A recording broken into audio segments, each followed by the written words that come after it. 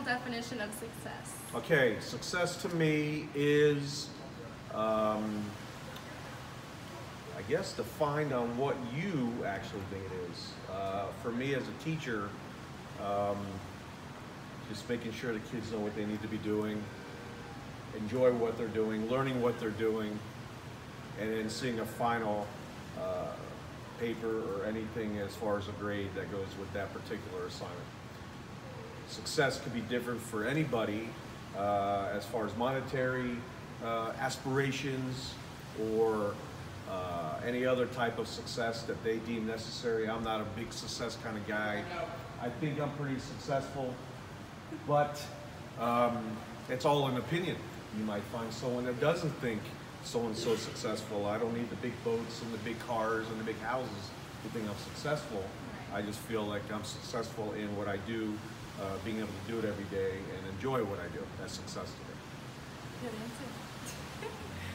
answer. Describe 3 attributes or abilities that have helped you become successful. Attributes. I would definitely say my military time, which would include combat, that's war. I would consider just practice, trial and error. This job is trial and error. And how many is that? That's 2. And then 3, patience. I'm a very patient man.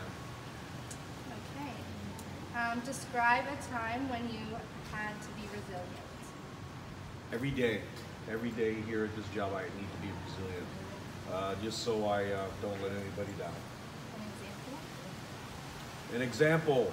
An example, just say something's going on with a student, or the incident the other day with the kid out at the track. You just got to be resilient, or a drill, or even a threat.